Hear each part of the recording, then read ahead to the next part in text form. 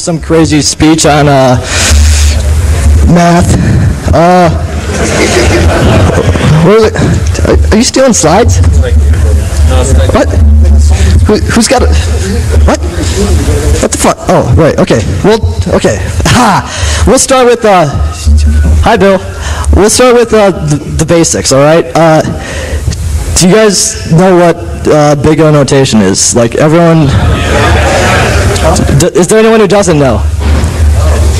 All right, great. That's great. All right. Do you guys know? This is going great. Do you guys know greatest common divisor and the Euclidean algorithm? Everyone? No? Okay. I can do Euclid's really quick.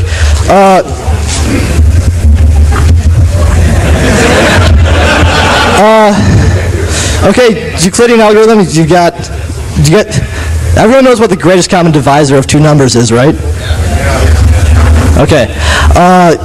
The Euclidean algorithm does that in log base 10n. That's big O notation. I glossed over that before. And the way it does it is you take two numbers, let's call them A and B, and the bigger being A, and you do A modulus B, and then the remainder goes into R, and then you shift those over so B becomes A and R becomes B, and do it again, and you keep doing that till R equals 0, and when you're done, B is the greatest common divisor. It's really fucking fast. Like log base 10n, right? Great. Oh, modular math. Do you guys... I want to be able to show this to you. Matrix. Ask if anybody... What? Yeah, I'll pass it around. What? Ask if anybody just has a really long RCA patch cable. Does anyone have a really long RCA patch cable? Nick Farr wonders. This is great. Okay, well, modular math. Do you guys know what, like, if I were to say 27 is congruent to 3 modulo 12, do you guys know what that means? Okay, it looks like 27 and an equal sign with 3 bars, and then 3 and then a parenthesis and then modulo 12, and it's written in, like if you're writing in C, it would be 27% sign, 12 equals 3. It's basically like, think of it like an if-case statement. And I really need an overhead for this. Because the next thing I was going to go over was Euler's totem function. And it looks like it's the Greek character phi. All right, someone try and make that work or do something. I don't know what the... All right, hey, did you find DT? Yeah, I found DT. So what's up? Supposed to be getting an overhead over here. All right, well... Somebody explain what the possibilities are. All right, well, they do whatever. You guys use your imaginations, okay? What? Does anyone have an RCA female to female gender changer? Because Nick Farr wants one. Yeah, why don't you sit in a chair here, do your scribbling, bounce back up on stage? I mean, someone figure something out. I don't care, but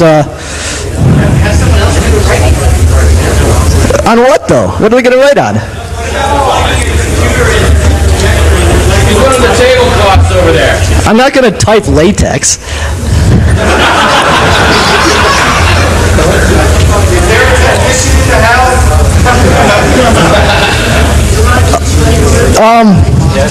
Okay, so yeah, well, do you guys want to just what? The projector up? Oh, To do what? Yeah, you do whatever you want. Move that shit around. I just want you people to see this overhead. That's all I want. all right, set up a chair. Grab a tablecloth or something to give you a white background. What? You can bounce down this. So, what do you want me to do with the 10-minute break? You want me to entertain you? Would you like me to sing? What? I can sing. Is that all you people want? Alright, whatever. We'll skip over what's called a quantum bit. And, alright, so there's lots of different ways to do that using physics and all sorts of other crazy stuff. But, for the time being, just like whenever I talk about any quantum physics, just forget all physics and imagine that it's magic, because it is. And, oh, it is. And, okay, first thing, superposition. A quantum bit, like, it can be a 0 or a 1, or it can be what's called a superposition, which is in between state between the two. And it's only a 1 or a 0 if it's so it's only a 1 or a 0 if it's already decohered, which is making no sense right now because I don't have any overheads.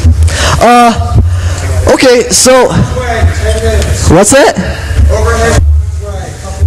Couple minutes, great. What's up? What do you want me to do? Tell me. I can sing Peter Gabriel pretty well. It's a song I used to always sing. What do you want me to sing about? I'm going to sing about what? You guys are all talking. It's what? What? All right, I got a joke for you. All right, so this grasshopper, he walks into a bar, and the bartender's like, "Hey, we got a drink named after you." And the grasshopper goes, "Really? You got a drink named Lenny?"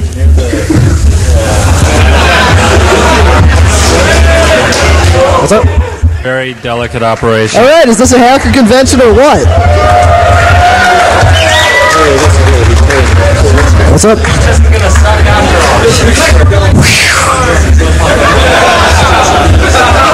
Alright, well, we still have the problem that, like, I wrote these while I was really fucked up last night, so... Alright, no, we're good. No, just don't die on that thing. Duck. Yeah, great, okay. What? What? This is good. Well, so there. Yeah.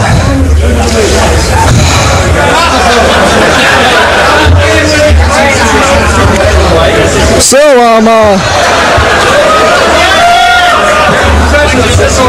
what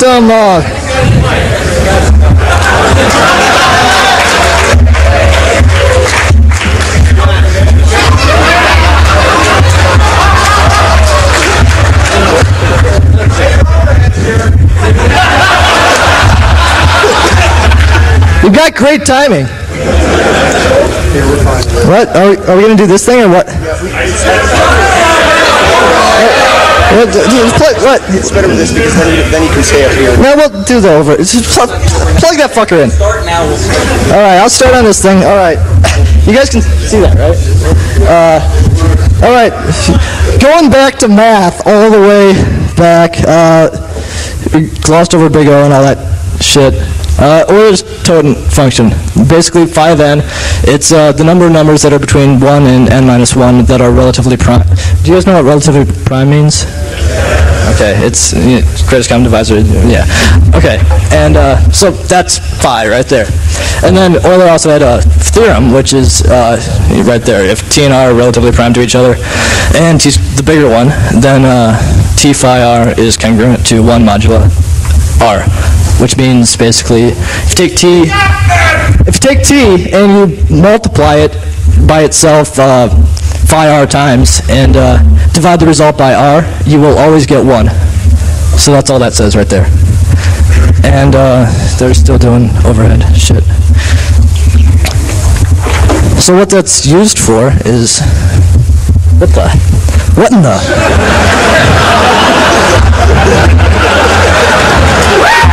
Oh yeah, no. I remember what I was doing here. All right, check this out. Hey, give me back that Euler's totem. Quit moving my stuff around. All right, great. Check this out. Die. All right. Do this video stuff. All right, great. Can I pull this mic off?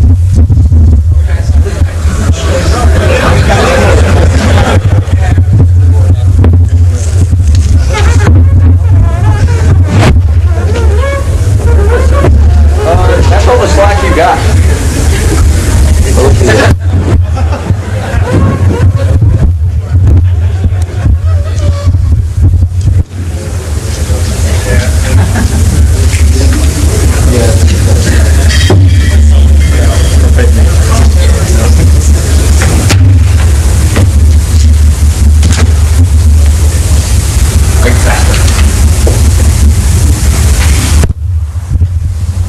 Go. Great. What the fuck happened to my note cards? Would you quit moving my shit? All right. Yeah, now I'm gonna have to actually speak, huh? All right. So. So we got the Euler's-Toden theorem, right? And this is what RSA is based on completely, basically.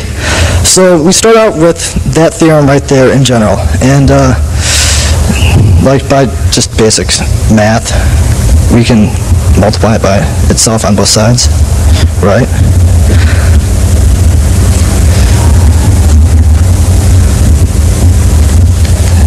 Like, do you guys, what time is it? Do you guys really want to see me derive this or not? It doesn't matter. All right, no, okay, that's great. The end product, just the RSA in general. All right, well, I'll do this fast.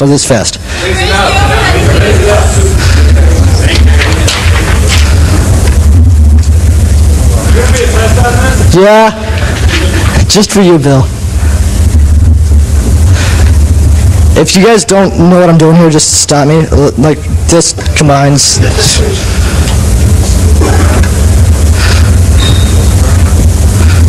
Alright, and you see how you can keep repeating doing this? Like, you just keep multiplying by t pi r, and since you're already doing it, since it's modular arithmetic, you can do that as many times as you want, and it doesn't matter because it's modulus, right? The third line has to be a plus. Where? The who? Oh, yeah, sure. Great. No, he's right. And so, anyways, yeah. So you get that, right? And so you can keep doing that, and let's call this an S, and that's any integer, right? So that's like a first modification to that. And then the second thing we do is we've got TS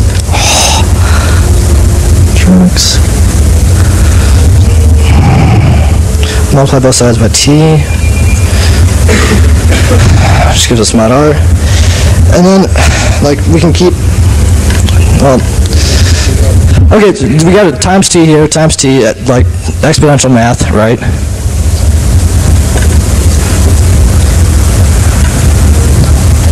Great, right? Everyone got that so far? And then, like we did before, we can keep doing that. We can keep multiplying T by both sides. And, stop moving.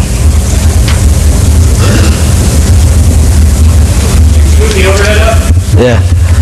So we can keep doing that, and we can make this an E eventually. But really, the one we want is the one with the plus 1, because we can take T S phi R plus 1 congruent to T mod R. You still see that? Great. And we take that, and then this part right here is what we're interested in. So we take that, and we create a all right, great. We say P times Q equals that, right? And S phi R plus 1. So those are P and Q, which will be our two prime numbers that we generate our key with. So we substitute that in.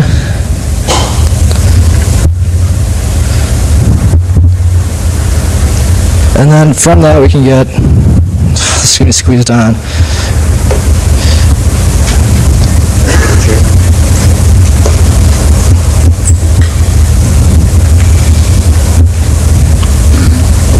Great, they're right here. Oh, over, right, great. Yeah, so there's your encryption, decryption algorithm, respectively, for RSA. Basically, RSA works on, if you don't know the basic principles, it takes really big, the product of two really big prime numbers, and using that in Euler's totem function, you can basically do the inverse modulus of, you can do an inverse modulus operation, which is crazy if you think about it. And the encryption does the normal modulus, and the decryption does the inverse modulus, and it makes it really hard to decrypt because the only way you can do it is by guessing P and Q, which also happens to be the Euler totem function of P minus 1 times Q minus 1. All right, whatever. So that's RSA. What's this thing? I don't want that. We'll go over this. What's I can talk about? Oh, it really is quantum shit. All right, qubit. So I went over that a little bit. It's just a quantum bit. That's what it's called. Whatever, right? Superposition. Okay. With quantum bits, you can get. It can be a 1, a 0, or something in between. And the something in between is called superposition. And when something's in a superposition, it's got like a, let's say maybe a 75% chance of becoming a 1, and a 25% chance of becoming a 0. That's called a superposition. And it has to do with like the way quantum mechanics works. Like I said, it's magic. Well, I'll go to EPR state. EPR state stands for Einstein, Podolsky, Rosen. They're the guys who researched it. And that also has to do with entanglement a little bit. You get two qubits together, and you use a Bell state analyzer, and you check them out. And they will, you can get them so they're both in a 50-50 superposition. So it's got a 50% chance of becoming a 1 and a 50% chance of becoming a 0. And that's called the EPR state, when everything's got equal chance of becoming whatever. Which leads us to decoherence, which is what becoming is. When something's in a superposition, you can't read the data. The second you read the data, it will snap into one of the positions, 1 or 0. That's called decoherence. And like if you're in an EPR state and you read the bit, it will decohere to a 50% chance of being a 1, a 50% chance of being a 0. And using that EPR state, you can, also with the EPR, I glossed over this again, but the entanglement between the two qubits that you have in EPR, there's a control bit and the whatever not control bit, and when you read one, the other one will decohere to the exact same value based on what that is, and that's what entanglement is. And it's pretty crazy like that. Like, let's say I decohere, or I put two qubits in EPR state, and I give one to him over there somewhere. I give one to someone on the other side of the world. He reads his.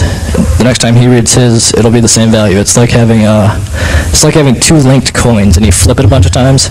As long as they're entangled, and you get a sequence of heads, tails, tails, heads, whatever. The other one will do the same random sequence. But anyways, with that you can create a controlled NOT gate, which is, if you don't know what a controlled NOT gate, that's the way it maps. You got your control bit. If it's on, it does a NOT to the second one. If it's not, it does nothing. And you can make every other type of gate that you need out of that. Yeah. Any questions on that? Anyone? All right. No, great. That's perfect. Okay, so what's all this? What's up? Where? Who? Yeah, go. Shout loud, please.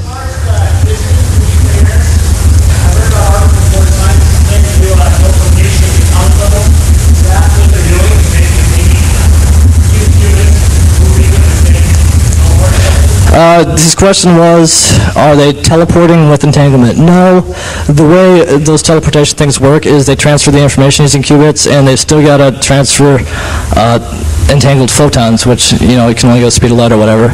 And it's like a mapping of the information, and it rewrites it. Does that right. Balls. What? Oh, he said, what? Why? Shut up. All right. So, any other questions on that? What? Go. Red hat person? There are a couple ways to man, I'm not... Okay, well, there's a couple ways to do it. One way is you just read them with the Bell State Analyzer, and they entangle with each other. Bell State Analyzer? Something Bell made up? Does anyone have any... What's that? Is that important to your talk? No, it's not at all. That's... oh, he's got information about Bell State Analyzers. Actually, well, not the Bell State Analyzer. Oh, entanglement? It's actually not the qubits that become entangled, it's the photons that become entangled. Right, whatever. Same deal. So that's part of the confusing, because when the photons become entangled, that's when the other side will go. Right. The qubit will always be one place, not where you read it and where you put it. Right. No, you're right. But it doesn't matter for what I'm saying. Like, does anyone have any questions that aren't like physics related? Like, this is an algorithm speech. Okay. All right, great. So, what this is used for now, is getting to algorithms, which I kind of glossed over, is remember I talked about RSA and how factoring really big numbers. Does everyone understand that factoring the product of two really large prime numbers is a hard thing to do? Okay, just want to make sure. All right, Peter Shor, he made this fun little algorithm that will break RSA in 2 steps. Rar. Basically, the way it works is you... what end did I use? I had a demo example with all the math done out already, but I don't have a calculator on me. Hold on a second. Keep them entertained. What? Keep them entertained. Too bad two Jews walk into a bar. I don't know.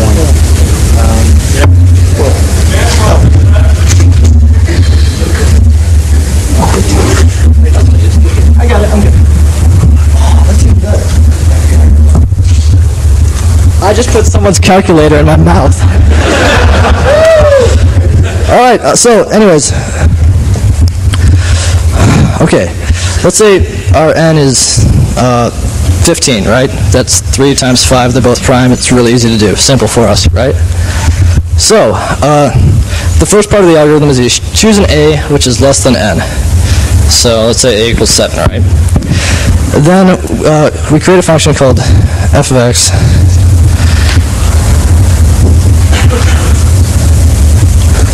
Oh, I might have glossed over this also.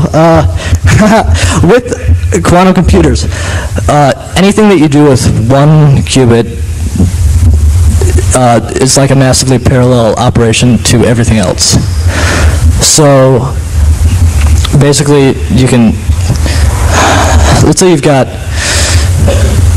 2 qubits, or 2 qubits entangled. You can do 4 operations at the same time on, it's 2 to the number of bits you have. So anyways, you can, and a superposition can store that much data also, 2 to the number of qubits you have entangled. So 2 qubits entangled can store 4, I guess, lines or superpositions of information. So what you do is, first you load up everything, or the superposition with all the numbers, all the way down or whatever, right? And you apply this function to all of them, which will give you, well,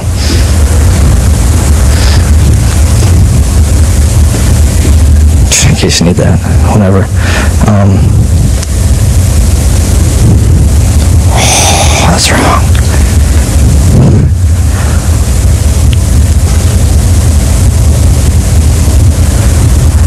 That's the way the math works. All right, I did them ahead of time. And what you want to do is, then after you do that, you've got this whole sequence in the superposition. And you can do what's called a quantum fast Fourier transform, which will find the period of repeated sequences here, which happens to be 4. Right, so r equals 4, which is the period. And there's actually an old number theory problem that's based on. And the fact that we just solved that in 1 step with fast Fourier transform. It's like X-ray diffusion, sort of. What we can do then is take the greatest common divisor of n and a to the r minus 2 plus or minus 1, which will give us, we put a 4 in there, 50 for the plus, 48 for the not, which gives us 5 and 3, which are the original dealers, right? Yeah, so, and you can do that with really big numbers and it doesn't matter. So as long as you got enough qubits to support all that stuff. So we've still got to make really big quantum computers for that to work, but you know, when we do, you've got you've got RSA broken. And so does everyone see how that fucks with RSA? All right. Then this other guy, Love Grover, he made himself an algorithm too, and he's used for searching. And okay, basically he made a search algorithm that says, let's say you want to search sample space n. Normally you've got to search everything, so your average case is going to be n over 2, right? He can do it in square root of n, which is still in the same complexity class, but hey, it's faster, right? Like significantly faster. The way it works is, sort of do it up here. Let's say you've got yourself a, well, all right, you got a 2-qubit machine, and those are your n's, or you know, whatever you've got in your superpositions, and it's a search algorithm. So you're searching for a specific item, and right. So let's say we're searching for like 3, right? Or 2, whatever. Start with 0. And so the way it works is, it works with probability amplitudes. Like I said, with like it's really easy to find it, anything in a quantum computer, but if you try and read the data, it'll destroy everything that you found. So it's like the find's really easy to do. It's just getting the data back out, which is the hard part. So find's easy to do. You found it, piece of cake, whatever. But you still can't see it yet. So it uses what's called probability amplitudes. Like I said, right now this has each one of these in EPR has a 1/4 chance of becoming whatever, you know, one of those when it decoheres. So I'm gonna 0, 1, 2, 3. I'm gonna sort of label and make a little graph here. 0, 1, 2 is actually 2, 3. They all start out like that. Then you can do you can invert the phase of the found one, really easy. Almost easy. Boom. So we inverted that, like that. That's an operation you can do pretty simply. Then, what's that? Where? Yeah, I should. Like I said, I did this when I was fucked up, so leave me alone. So, what was I saying? Oh, right. So this is the found one. You do you invert the phase, and then you do what's called an inversion around the average. So 1/4, 1/4, negative 1/4, 1/4. That gives us what now? Fuck, I'm wrong. These go all the way here. Because EPR...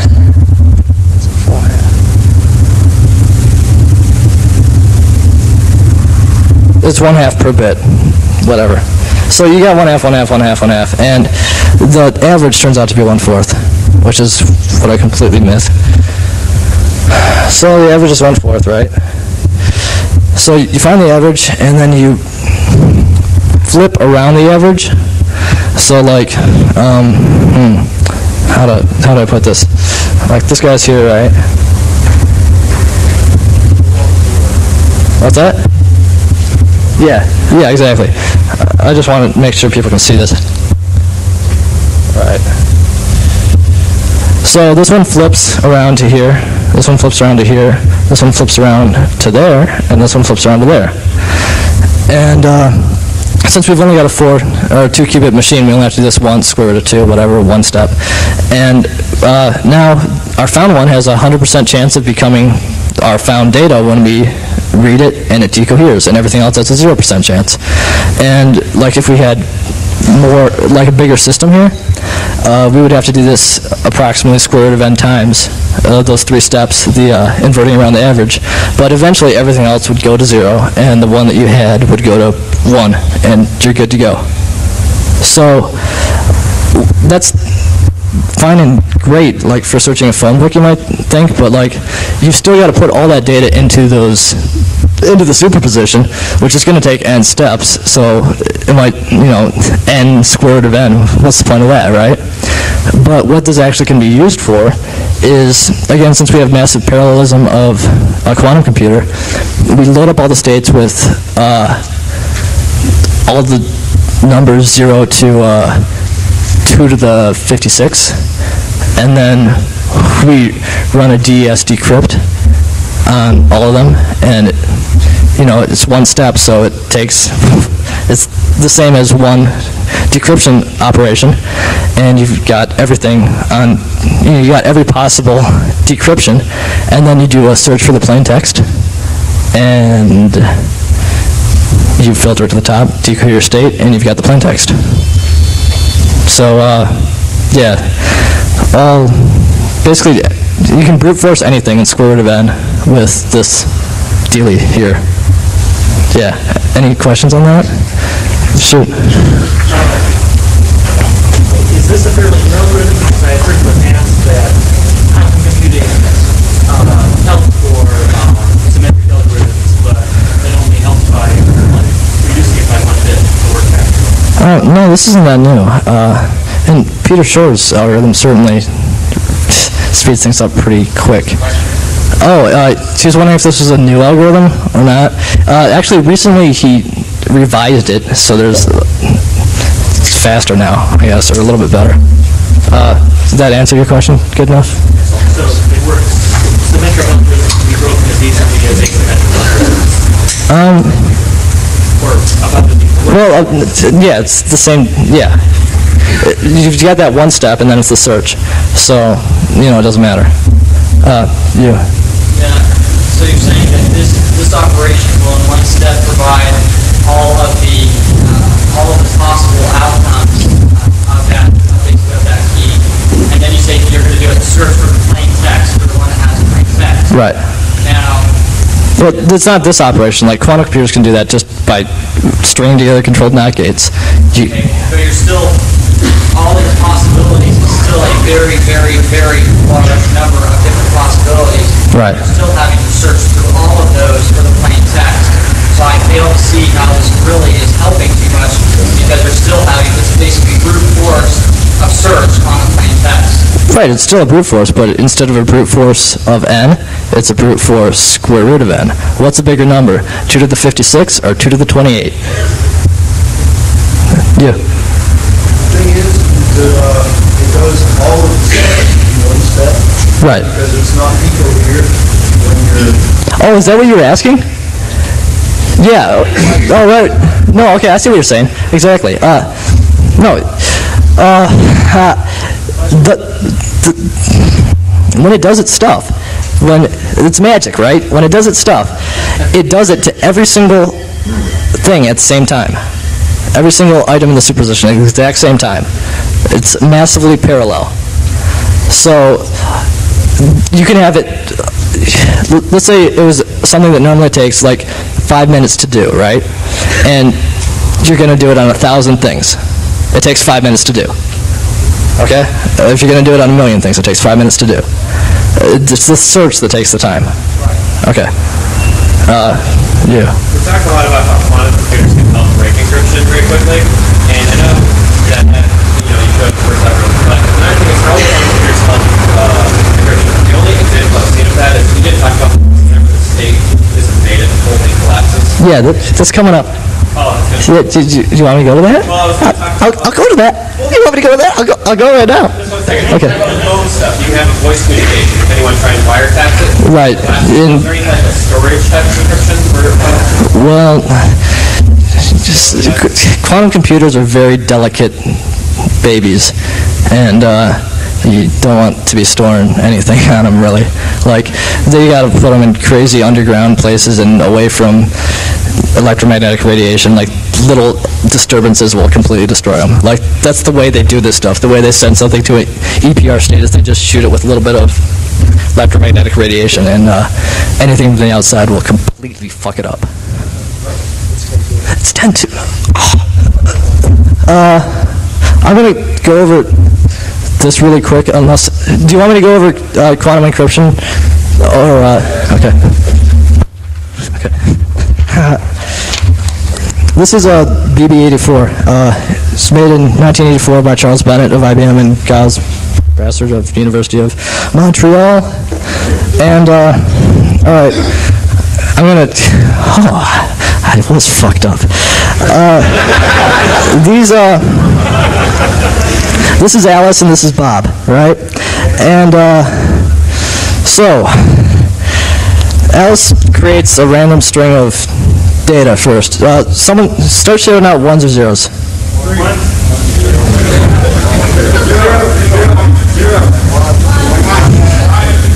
I'm hearing. Oh, damn. Okay, so Alice creates a random string of bits, right? And then all right, she's creating these in photons, and photons can be polarized. And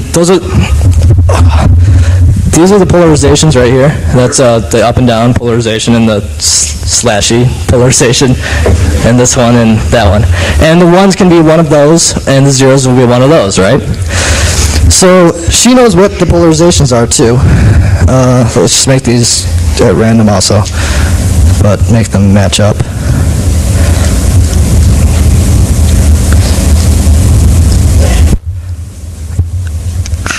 All right, so she knows the polarizations, and she sends these out over, a quantum communication channel, like a fiber optic or whatever, and Bob receives them. And Bob, he's got these two filters. One looks like a plus, and one looks like a multiplication symbol. And the plus lets through the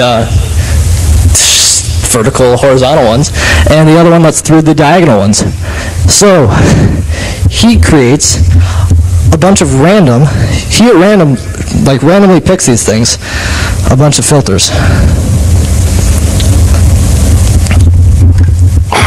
All right, and the ones that work out great, they work out great. The ones that don't, you get some random thing, like maybe a 0. I'll mark it with a little red thing.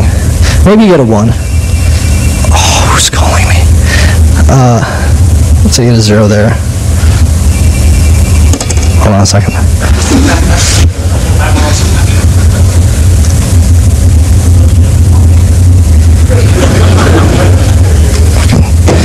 Okay, so let me finish this up.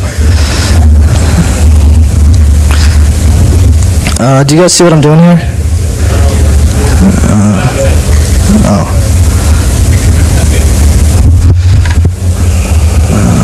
This one's so long. All right. So I marked the little ones with the little thing in the corner, the ones that are wrong, but Bob doesn't know that yet. So then what Bob sends back is, Bob sends back the sequence of filters that he used, or analyzers is what they're called technically. And Alice uses these and compares them with her set of polarizations that she used, and then she tells him which ones were right. So he knows that this is good, or tells them which ones are bad. How's that? So they know the bad ones, right? And, okay. So then what they do is they use this sequence, the remaining bits, as their key. So, and if someone's trying to eavesdrop, all right, Alice creates all these bits with the random polarizations. If someone's trying to eavesdrop, first off, by reading the decoherence will destroy the data. But even if somehow they manage to figure that out or whatever, they've still got to use some random filters or analyzers to read the polarizations. And if they get the wrong ones, they're screwed. And then Bob sends back the analyzers, and it's really hard for Eve, or the eavesdropper, to figure out what's going on. I kind of glossed over that, but trust me, it works out that way. And if you use a one-time pad, everyone know what a one-time pad is? Everyone know they're unbreakable? Well, you're right, if it's totally random, like if it's a real one-time pad, it's totally unbreakable, right?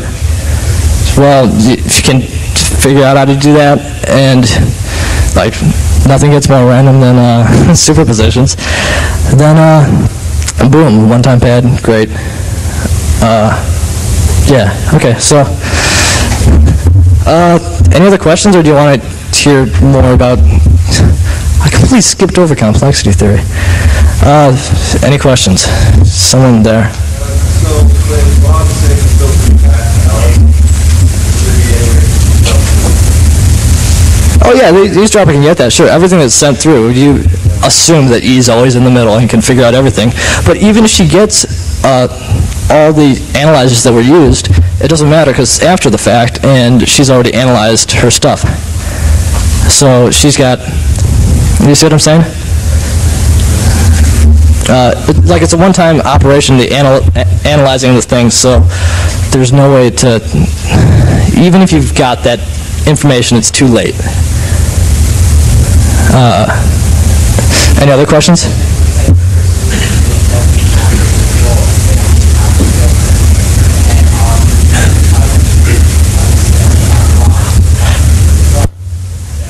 I could understand 3 words you said. It was filter, results, and bad.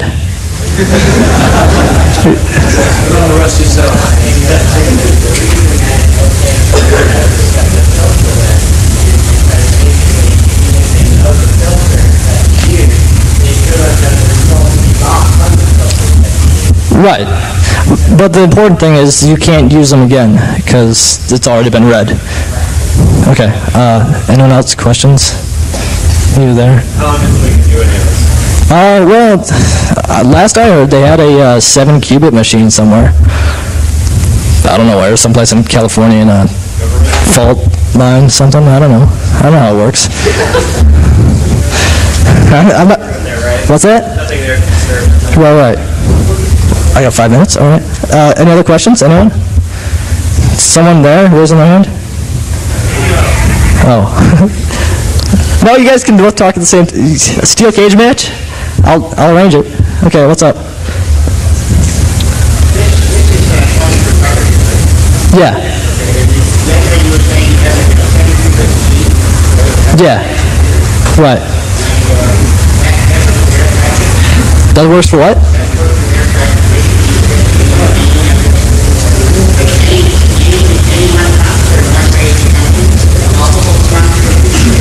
Well, no, not, no. One-way hashes, if you do a one-way hash, there's no way you're getting your stuff back otherwise, besides brute forcing it.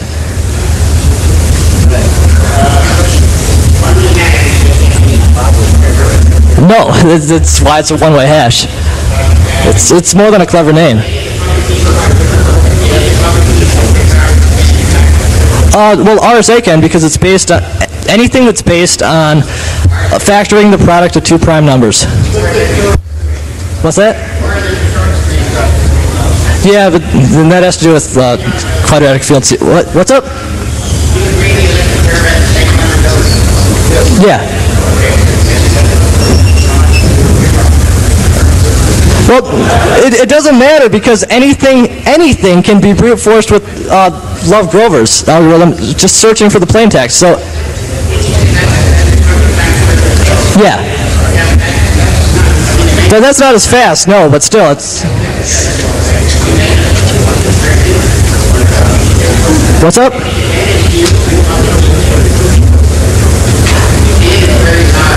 Right. Yeah, I know. It's the same complexity, but still, it's a lot faster. What's up? Yeah, it's still quantum computing. You're still using a quantum computer.